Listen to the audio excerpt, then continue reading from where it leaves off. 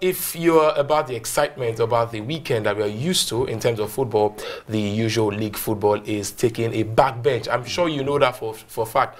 But fortunately, there's also something that would substitute. It's called the international break, and that's what the all players in the world today are enjoying. Some of them are savoring, donning the shirts of their national teams, and that doesn't leave out our own Super Eagles of Nigeria, as they will be taking on Egypt, soon to come, and of course they took on Seychelles in a very, very good game of football. Welcome. This is Hotsports. My name is Babajide Guerrero. Happy to be here as usual, and I'm sure my guys in the studios are very happy as well, to be part of the show. I start with Israel Bankole. Easy, how you doing, man? Yeah, Babajide Guerrero. Good morning, and good morning to our wonderful viewers. Absolutely. It's good to be back on the show. It is indeed. It's been a long, long week. We have missed our viewers, I've missed you guys, and it's good to be back here. Well, a man is making his debut on today's show. Temidayo Ayegusi, how you doing, man? Good morning. Good morning, Babajide. Yeah. Very happy to see you. Absolutely. And good morning to our viewers as well. Absolutely. It's going to be fun. Of course, Temidayo intends to, score a lot of goals, being his debut, show. But we will be back right after this break. So we'll take you through everything making rounds at this time in the world of sports.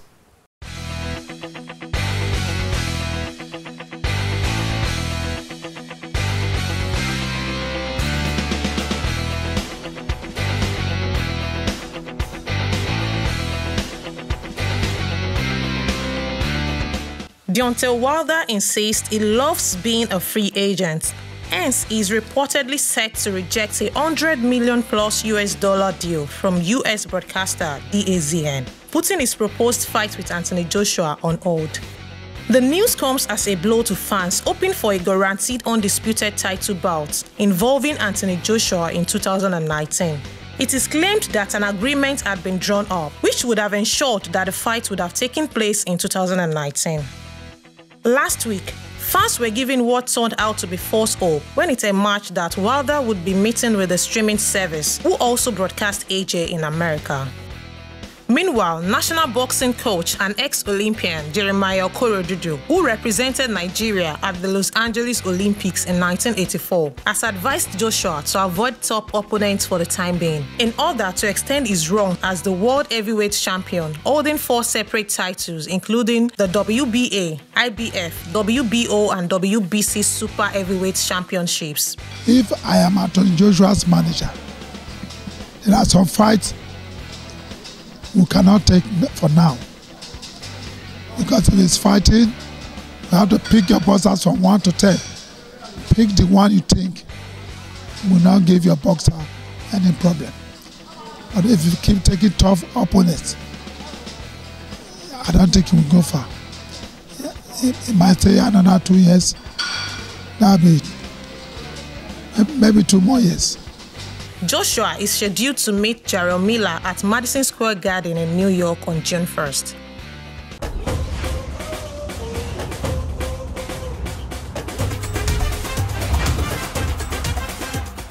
With games against Seychelles and Egypt lined up for the Super Eagles in the only available FIFA window before the kickoff of the 2019 AFCON in June, the team's current skipper, Ahmed Musa, says the team has improved on its confidence level and the players are fully determined to face the task ahead.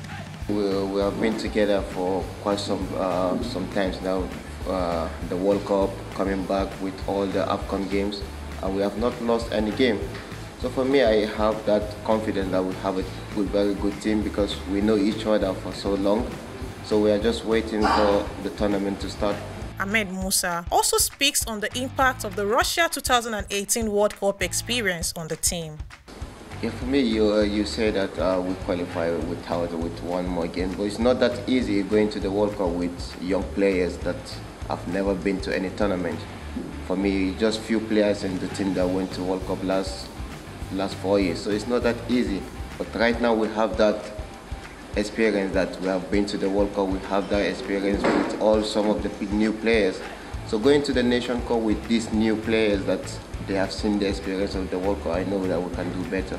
On the invitation of new players, especially home-based players, the former Leicester City forward threw his weight behind coach Gernot Rohr's decision. Calling up new players like 1 or 2 is not anything bad. As you can see, it's not anything new. It's just the home base, like 2 players or 3. coming up to the Super Eagles. So I think for me, that is a very big opportunity for them to show themselves. So for the coach giving some of the players opportunity to show themselves, for me, I feel very happy about that. Musa also says the team is determined to go all out against Seychelles and Egypt. For me, I don't think it's a game that we'll say there is nothing. We don't have, after these 2 games, we don't have any FIFA window before the Nation Cup. So we are going all out to play these 2 games like we are preparing for the AFCON. And finally, the Super Eagles stand-in captain speaks on the poor condition of some of the playing pitches anytime they return home to play in Africa.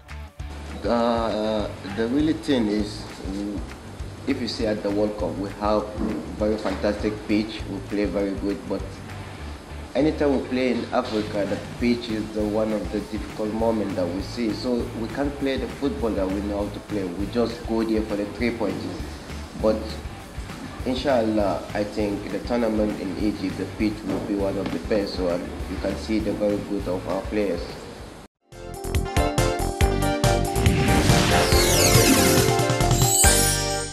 All right, just yesterday, the Super Eagles of Nigeria played more or less a dead rubber game against Seychelles, and we saw how that one panned out. But looking forward to the game against Egypt, and it's going to be an interesting friendly.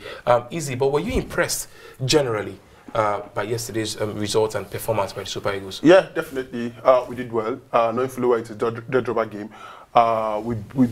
We trust Seychelles at their home, and coming down to Asaba. We played very well. Young players, I saw some players into the team, and they did very, very well. And hopefully these players can cement their place in the national team, because we need to start building for the future, which Gernot Rohr is trying to do, trying to infuse new players into the team, which the players that came in did fantastically well. I think it's a nice one going forward for the Super Eagles. And going forward, Timida, coming to you now.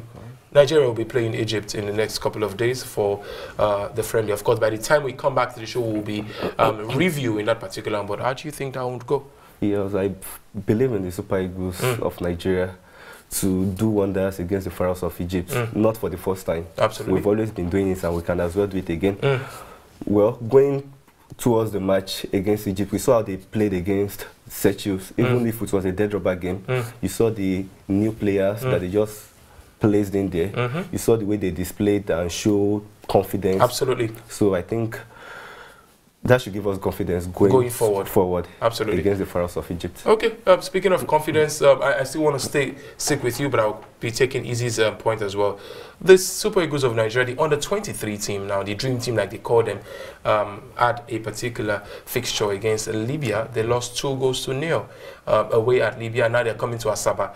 And if I thought there's something we know about this under-23 faction of the Super Eagles, they are known for their comebacks. Do you think these guys can turn the deficit? Yes, they are not just called dream team for nothing, without any reason. Without dreaming. Yeah, we've always been doing it. I could still remember year 2000 going towards the tournament in Sydney, when we even had to beat Zimbabwe by 4-0 to stand the chance. And very fortunately for us, the boys rose to the occasion, and we trounced them 4-0, even when nobody gave us a chance because of their tactician Clemens Westerhoff.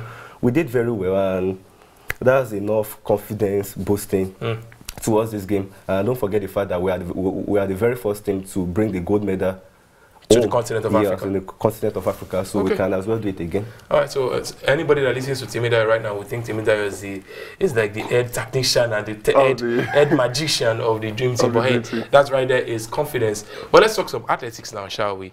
Good news for some Nigerian athletes as heading to the Tokyo 2020 Olympics. Well, it's been confirmed that the IOC has, allocated for 11 Nigerian athletes heading to the Tokyo 2020 Olympics scholarships. And these scholarships, the idea is to expose them to better opportunities, give them that level playing ground with other participants. And we also recall that heading to the Rio Olympics in 2016, we also saw the likes of Divine Oduduru and Ese Brume winning this same gesture. Gentlemen, this is a step in the right direction, especially for NOC. We like to see things like this being done even on a regular and locally as well. Yeah, definitely. I think it's a fantastic one.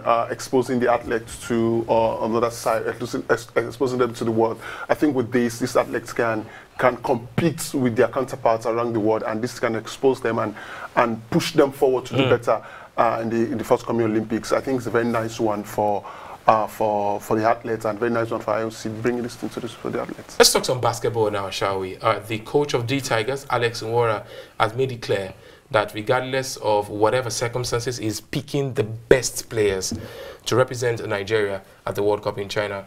Is this, if you're a good player or if you're a better player, you should be in the frames of the coach's mind at this point, Israel? Yeah, definitely. Alex Nwora said we'll get the best players to represent Nigeria in the World Cup, and he's not looking at the home-based players because one, the league is not on. There's no league for basketball. There's no basketball league going on in Nigeria. Definitely, this guy is looking at players from abroad, players that will come from abroad and showcase themselves. A lot of Nigerian players play in the NBA. Yeah. And it's going to be a good time for them to just come through and don the jerseys and see just how far, you know, they can actually do well for a nation, because a lot of them also want to play for the United States, but the truth is it's limited space available. So I don't think there will be a problem for Alex Nwora picking from a pool. In fact, I think it's going to be a good problem. It's a good headache, selection headache for Alex Nwora. Well, for the Formula One, for the lovers of Formula One, it's good news for Mercedes, as Valerie Bottas won the very first Grand Prix of the year. He won this Grand Prix in Australia, and of course he rides for Mercedes-Benz, and so also does the one of the greatest, if not the greatest, Formula One racer, Lewis Hamilton, does for Mercedes-Benz. But Lewis didn't come first, even though he started in pole position. Unfortunately, he had issues with the rear of his vehicle that allowed him slow down at some point in the race. All right, we'll go for a quick break, and when we return, it is time to have the hot topic on Hotsports this Saturday morning.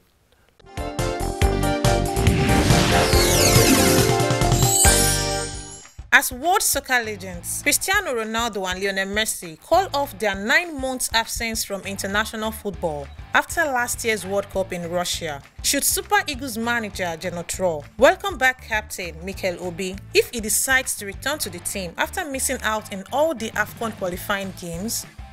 Obi Mikel is playing again in Middlesbrough since a few weeks, and he's doing well now. But he has still a little problem with his knee. And it was not the moment now to come back for him in these conditions.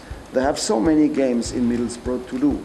They're fighting for the playoff also. And he told me that it's not the moment to come back. So the question was not there already, to come now already. But if Obi Mikel is very fit again, if he has the motivation, if he shows that he's better than the other people we have, the door is open for everybody. We will see if he can come back one day. We need also experience in our team. We have so young players. Again, I think we are even younger than in the last list. So the experience of such a player could be interesting.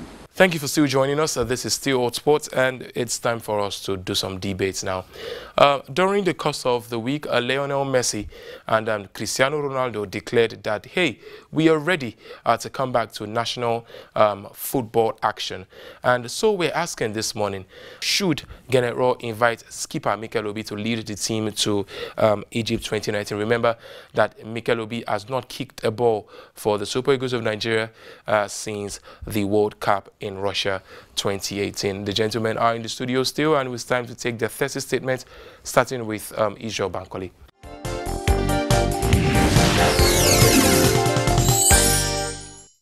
Mikel Obi is an integral part of that team. I think you should return back to that team because the likes of Messi and Ronaldo are back to their various national teams. So Mikel Obi should come back to that team. Timidayo, what do you think? I think Mikel Obi and Victor Moses time, they are done with the Super Eagles for now. At least you can't just decide to stay away from the team when the team needs you most. You should be playing for the national team with pride. Like, you should enjoy playing for the team. So if you decide to call it off willingly, then so be it. All right. Very well said by Timidayo Ayegusi. And now we go for a quick break, and when we return, I would like to see how this particular one pans out. I'm sure you want to.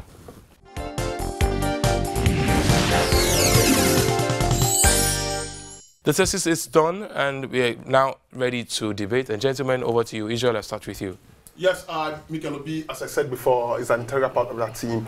Remember the last time he played for Super Eagles was in the World Cup, and throughout these games, Super Eagles will struggle in the qualifiers, and Mikel Obi will not find somebody to fill that void for Mikel Obi.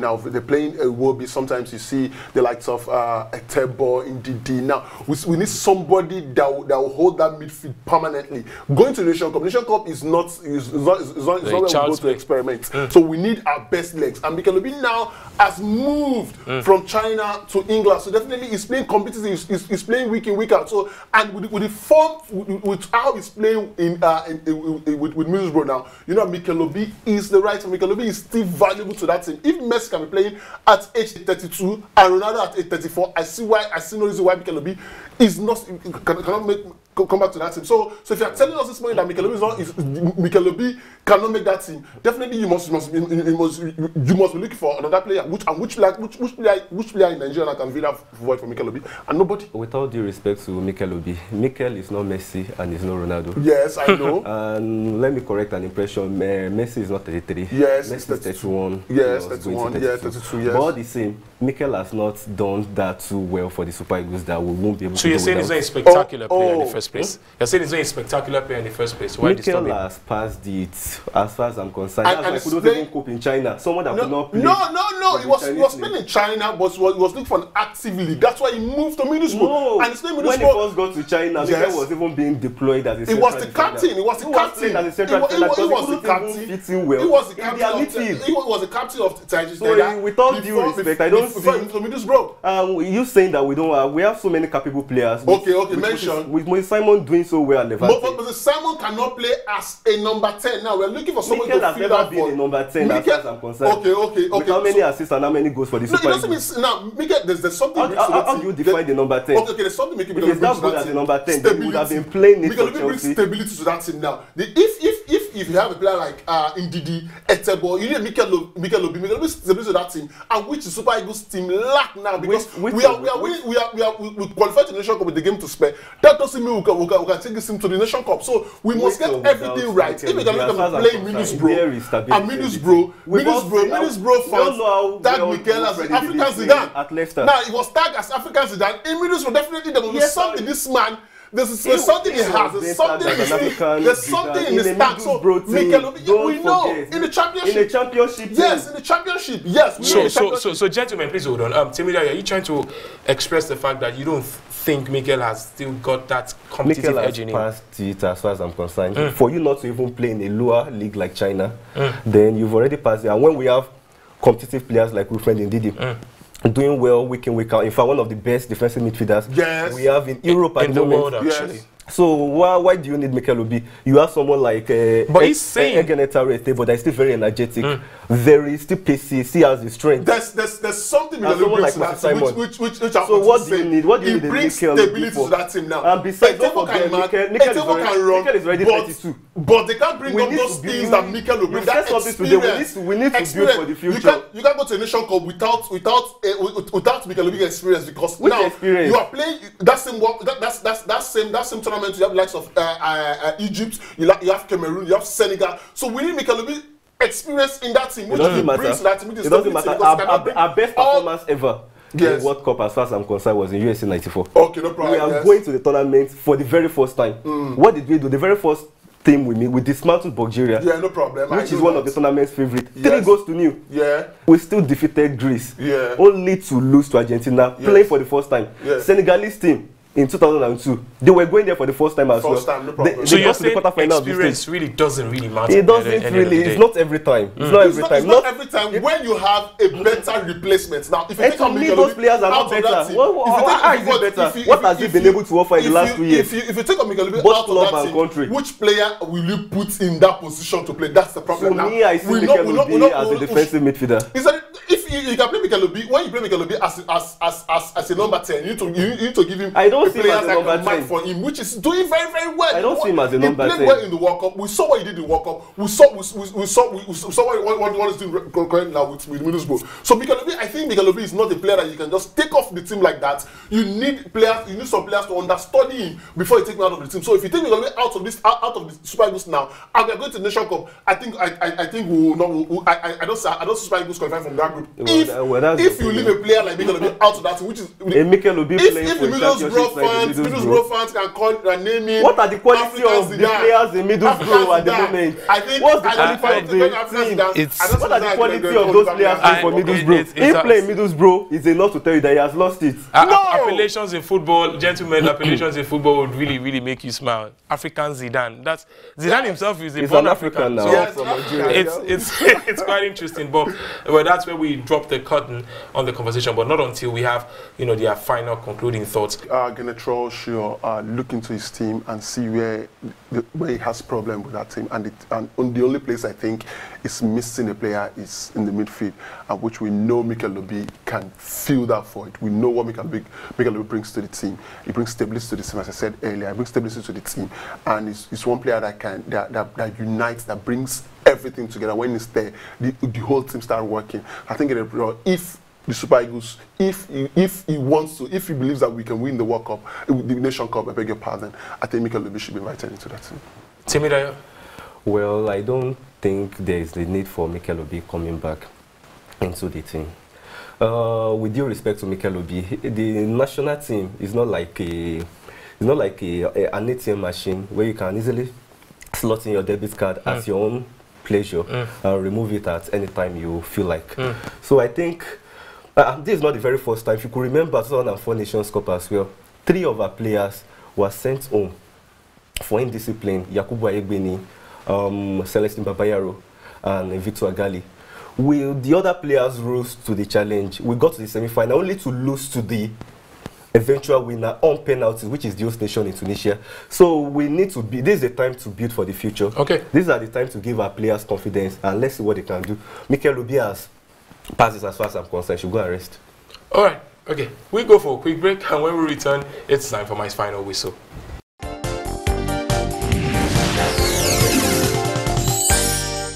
We welcome back to the final part of the show, the final whistle. So the gentlemen have spoken quite wisely about whether or not should Gernot Rohr invite the skipper of the national team, Mikel Obi, back to the fold as the team prepares for the Nations Cup. Well, having heard what these gentlemen have said, well, I think strongly that if we are serious about building for the future, it's absolutely important that I lean towards Timidayo right now, who feels that Mikel Obi is done and dusted. He has served well. He has done the quality job that needs to be done at that time. Meanwhile, I would also take a little bit of side with Ijo Bankole, who feels you cannot build for the future without having esteem and a great level of experience from the past. And there is no better experienced player in the Super Eagles fold than Mikel Obi. So I think that Mikel Obi eventually is the decision of the coach, but I still think he has 1 or 2 good things to pass on into the future generation. But what do you think? How about you tell us your thoughts via text message? Please do not call us. Please send us a text message, as well as go to our social media platforms on your screen at Hotspot NG across board, and do well to follow, like, and comment. Oh well, being the official media partners of the Super Eagles of Nigeria, our own Ufoma Osusu will be reporting live to us, from Delta, the base of the Super Eagles of Nigeria, giving it to us as it is hot, from that corner. Of course, remember you can join these conversations on www.hotsporttv.com. Gentlemen, as we leave the studio, I have to say a very big thank you to you, Ijo Bankole, for making it this morning. Yeah, thank you very much about and we will get to see you again next week, Saturday, definitely. Yes, by the grace of God. All right, so Timidayo Ayebusi, great debut. Well done. Yeah. My pleasure. Thank you very much. Absolutely, definitely, we'll get to see more of Timidayo, as usual. We will get to see more of you as well going forward into the week. Please remember, take care of yourselves and each other. We will see you again next week, Saturday. For me, Babajide Guerrero, bye for now.